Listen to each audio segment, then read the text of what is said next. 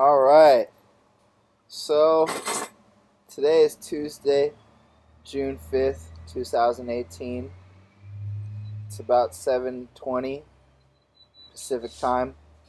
And basically I'm going to give you a brief overview of what I'm doing today. I'm going to be opening this new Soundstorm EV2 1600 Evolution 1600 watt amp. It's a 2-channel amp, which I'll be using for the dual coil driver for the experiment in electroacoustic propulsion. We're going to be using lycopodium for that. And so we're going to be unboxing this SSL amplifier. It's a 1600 watt amp. It's bridgeable. It goes to 2 to 8 amps. It's a MOSFET car amplifier. What we are going to be doing is hooking that up to a new Corsair CX750 power supply, which we will be cutting open and wiring out just for the 12 volt, which we'll be connecting to our amplifier, which we will connect to audio control from our computer system, which we are going to use to oscillate this lycopodium here, which we can use to see the shape of a gas cloud, which we can use to see the shape of a cloud, which we would use, like say in xenon in a propulsion system. And then we can use this as a type of thruster device, a modular thruster device, because we can ionize the gas in this chamber, and we can manage this in a small system just to do a little bit of research into electronic propulsion and whether we can use sound to increase the velocity in propulsion devices. And so we're basically trying to oscillate, which would be like in here would be propellant gas, oscillated to where we can get like a vortex pattern, a rotational spherical pattern, which we can use in force with like Coulomb's force to eject a corkscrew-like thrust wave out of the end of the exhaust nozzle. Wish I had a better explanation for that, but I'm running short on video. And so we're going to start opening this stuff up, and we will look at it more in depth, and then we're going to take it apart and we're going to install it on here. I'm going to remove this as our old power supply. Like I said, we gutted it out, so it's only just the 12 volt. We have the yellow and the black wires, and then we have our this lets you know, your power supply know when like your computer motherboard's on. And so we have that wired up to the amplifier directly, and works well. And this is our acrylic housing, which allows us to view the inside of a dual coil wave driver, which we can oscillate regions in. And then we're working on a smaller design for a smaller platform, maybe a third of the size of this one. That's coming next. And then the speakers wired up here, just like a regular car speaker, which we can hook up to our amplifier and our sound array.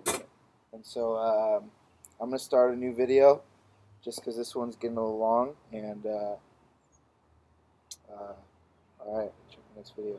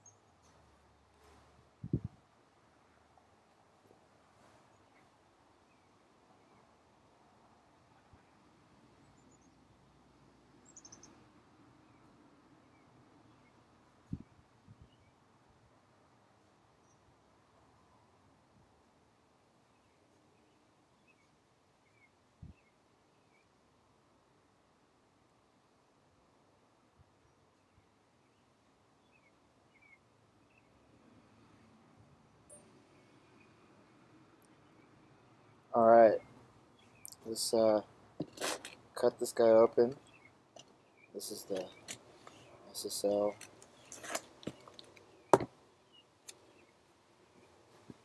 $1,600.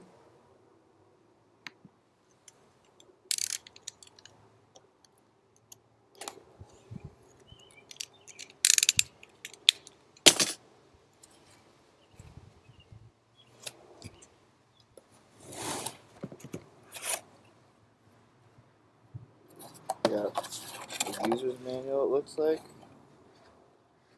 which is going to be good for any technical documentation we need to know for power limits or shut-off procedures or emergency procedures or anything we need to know related to technical information for when we're pumping energy into this thing for the sound waves, where some of the lower frequencies require a lot of power. Pretty simple packaging. This is really a scientific video, and so we're not going to go into, like, you know, the normal, like, oh, they pack it right, or, like, you know, I guess, you know, for science people who are buying audio amplifiers for powering wave drivers, this is really good kits. So simple styrofoam packaging. This thing's pretty heavy, to be honest. This is good. The last one seemed kind of flimsy. I didn't know how I felt about that, especially with some of the bass, the low range power that I was putting through it. This is it. And so we're not playing music through this. We're not playing sounds or songs. We're playing sounds. And so what we're going to do is just play tones through this. So maybe combinations of certain tones. But some of these tones are like, you know, the 46, 47 hertz range. And so they're just deep, deep, deep, deep tones.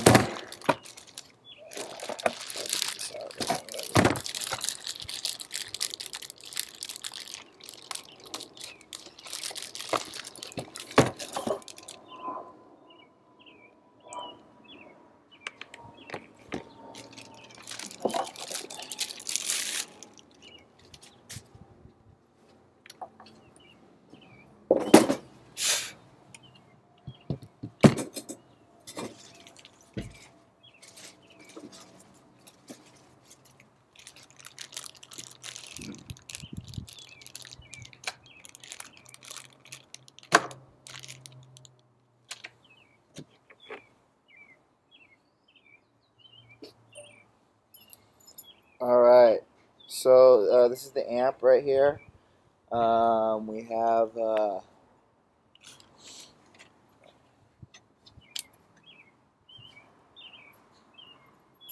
see if you can see that. Channel 1, channel 2, battery, remote, ground.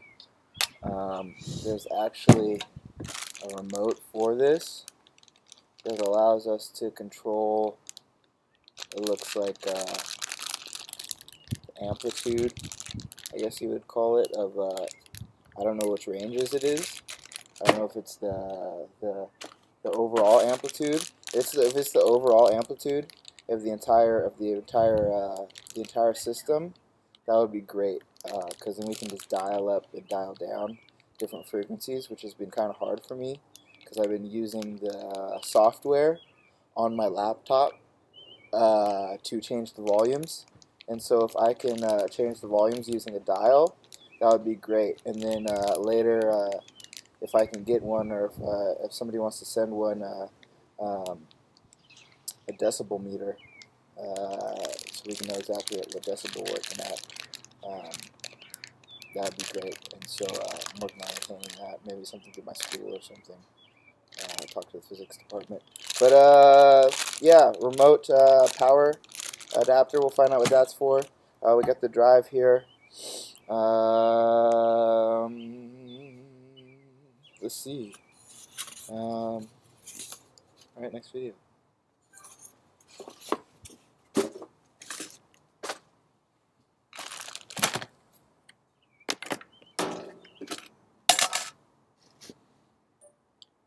Alright, so this is the CX750 by Corsair. I already removed the plastic on it, Because I tested it. The customer of mine, I run a computer company, and so we had to test their motherboard using a new power supply, and so we used this one. And so this one, we know this one works. And so, Emerald City IT, by the way, if you're in Seattle and you need computer repairs or anything done, any technology services, it's important science. And so, like, you know, this stuff costs a lot of money to do research, and a lot of it's independent. The school has a hard time covering, so because some of it's dangerous. But yeah, man. Emerald City IT is my company. 206-745-2671. Emerald City IT. So anyways, so here's the power supply. This is a 750 watt power supply.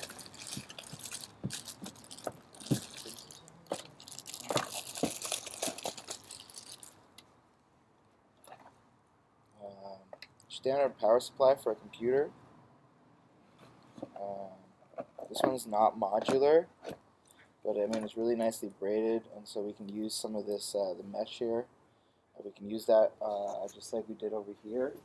And so we're going to be doing the same thing with a pin out of the board in there. I'm going to take it apart and see how we got all the different connections and all the different colors and all the different ones. We're actually just looking for the yellow ones, which are the 12-volt power that we use to power the amplifier, like a car battery. And so all these yellows in here, that's what we're looking for. And then the black is ground, and then we have the green cable, which tells it to be on or not. And so I'll publish something related to converting power supplies into lab power supplies, because these can be used as lab power supplies, where you've got like the 5 volts and the 3 volts and anything you need like in a lab doing experiments with like banana plugs and stuff. Banana plugs you can do with this. And so like you can go like around here, I'd go to like Fry's or something, but you can like order stuff and put it together, and then you can have your own lab power supply, and it's like really cheaper than getting like an expensive one for like maybe like $1,000 or something. You can get any wattage you want, and they're safe as long as you do it right, because you're not really changing anything, you're just not using the other voltages. And so we're gonna start taking stuff apart in my next video,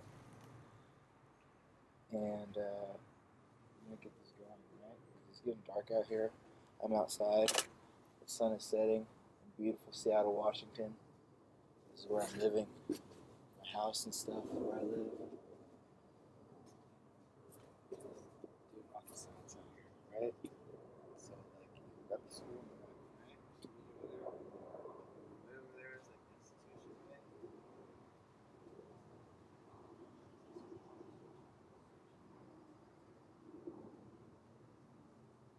Alright.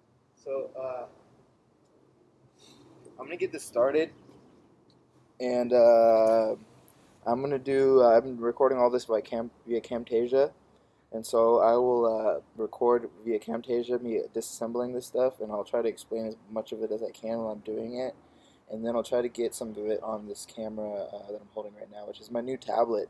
I'm not affiliated with their company or anything, but Untab. $100 tablet. This is. I'm doing all this science and research on this one little tablet. It's amazing. I got it on Amazon also. Plug out to Amazon. So let's get this started. All right, thank you.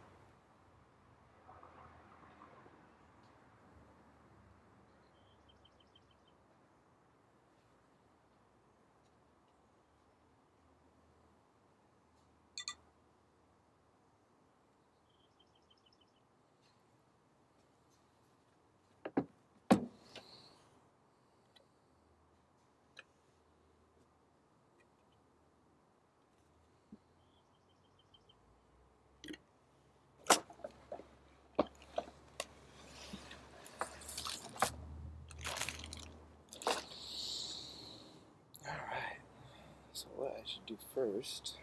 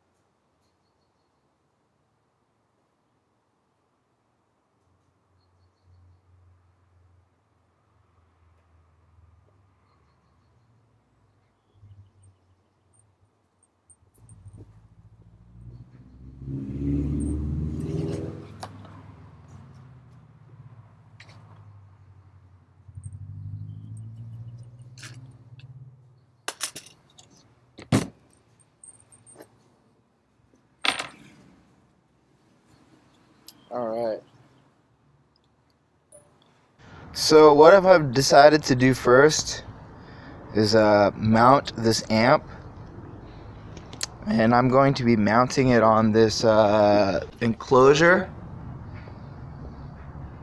I will put all the dimensions in, like with the video and all the data and the lab data and everything, and like my diagrams and everything of the speaker box and the amp and all that good stuff. I'm just gonna go ahead and mount this though, and so I'm gonna try to set this camera up so you guys can see that, and then we also got the Camtasia live feed. Alright, let's do this.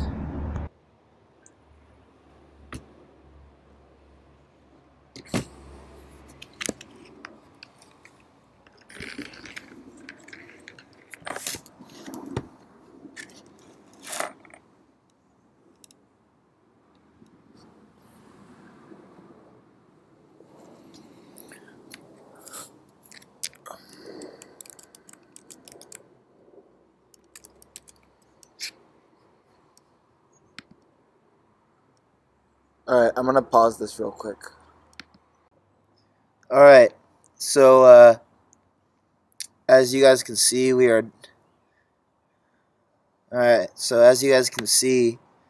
are down at the level of the ground where my aunt friends hang out. No joke. And so we're gonna get this amp mounted. I'm gonna do this quick. Just get it done.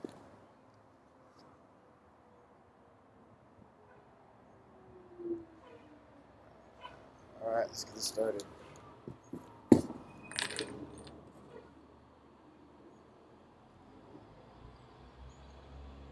Alright. So just so everybody can yell at me if I mess this up, we're going to include this brief little sticker on the back. If I mess this up, you have this for everybody to see. You know where everything is.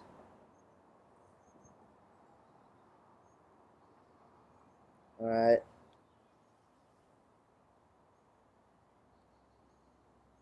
Flip that upside down, just in case.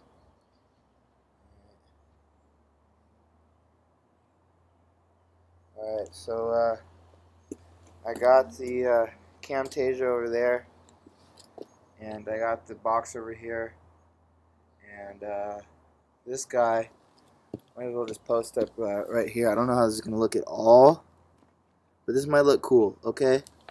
This might work for us. Okay? I like to shoot everything just raw, whatever I can come up with. First time. Measure twice, cut once, right?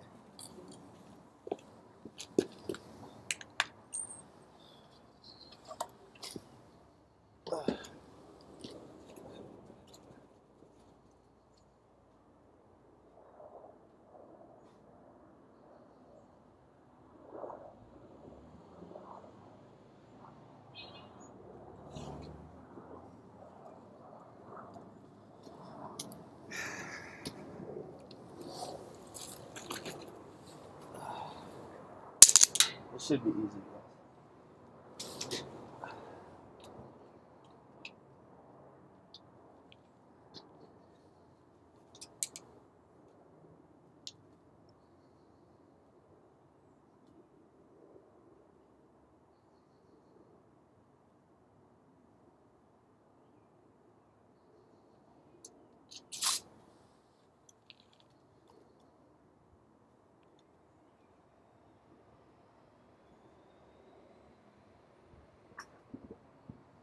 So it's 13¼ inches across.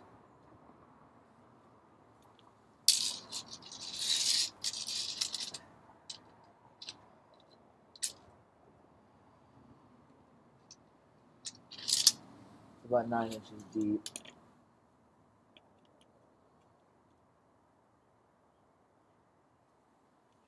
Alright. Let's get it in. I'm gonna mark that.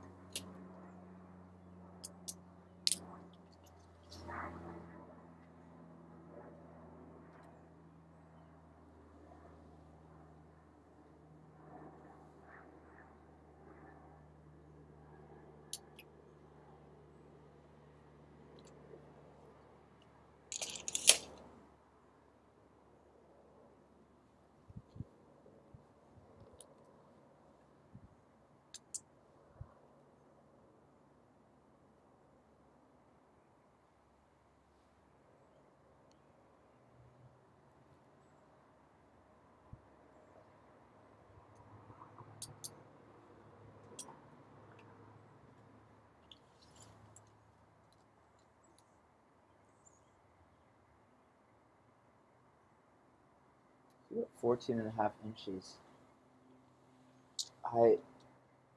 And we got a 10-inch height on here, so we're gonna make it 2 inches up. I'm just gonna put it right in the middle. I think that's probably the best option right now. Put everything in the middle for acoustic purposes. X marks the spot, right? I'll call that X marks the spot.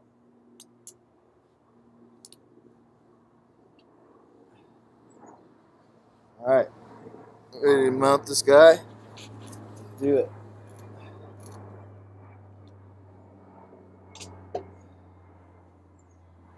Make sure this guy's going. I have to restart this video.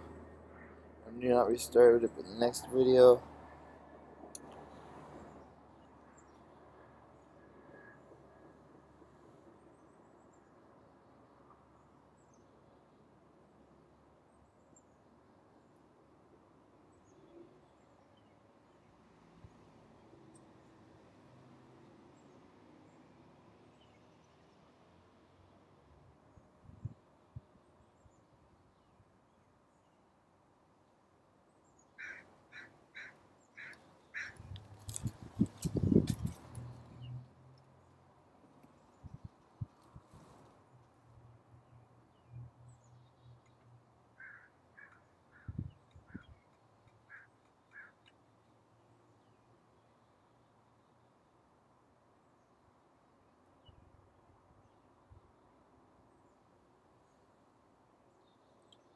Alright. Alright, I'm really gonna start drilling this thing in now. Alright, let's get it.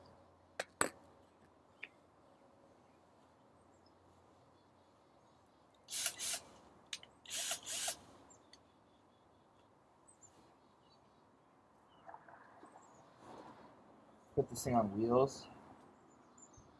They're all walkable. I'm really trying to think ahead on this. For everybody, I wanted to reproduce this. All this stuff is open source.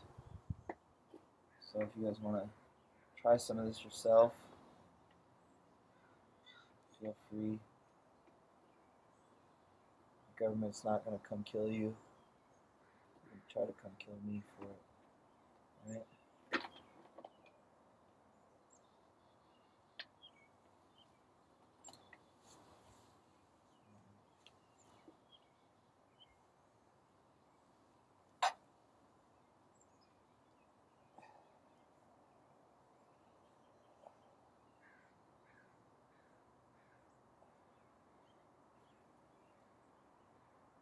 I was joking about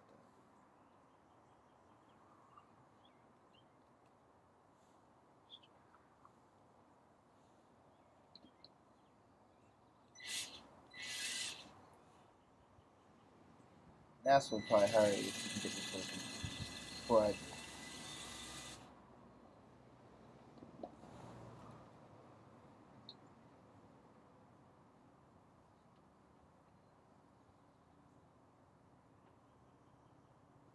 Alright, this is not going to work.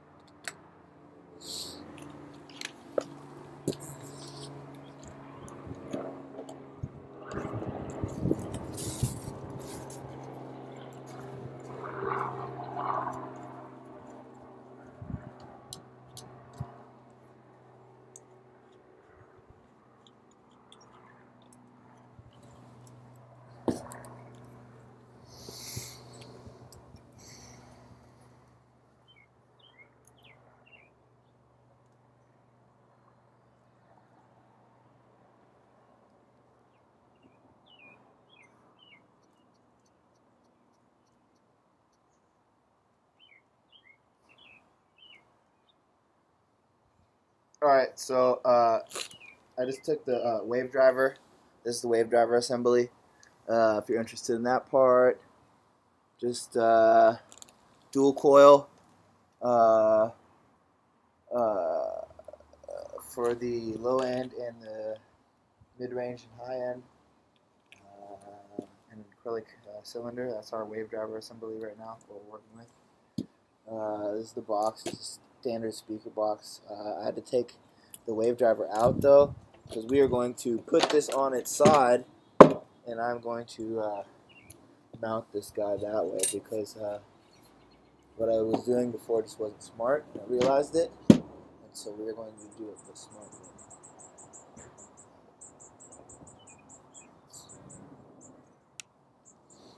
Yeah, we're doing that. All right. So let's just put you down here. All right. Let's go to work.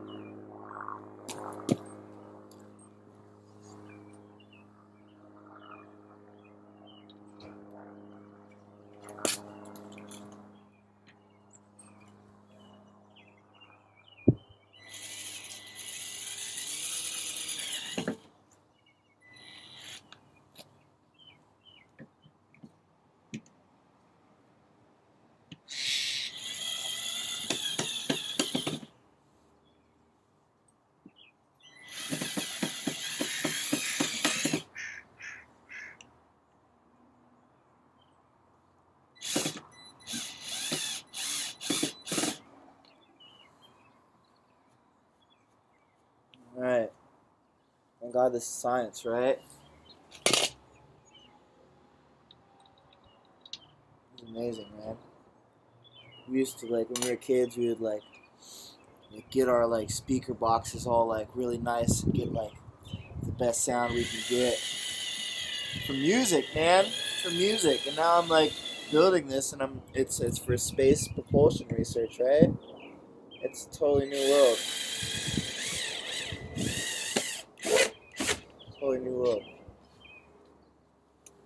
But it works so far. On the older amp, the 300 watt amp, it didn't have enough juice. It was working.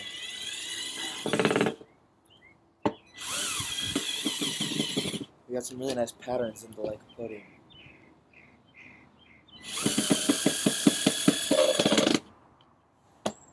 All right, that like feels like it's in. I feel happy with that. I don't really want it to rattle though, so it's like get a cool boost.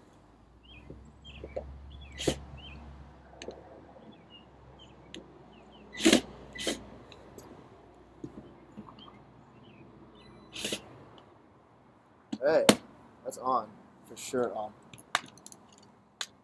These wheels I got at Home Depot. These are really nice. They lock. And if you have any like lab experiments and you have to like create your own like vessel like this, you can mount these. I probably should have mounted this a little better. Touch those up right now. You can mount these and they make great whips. I think these just came loose.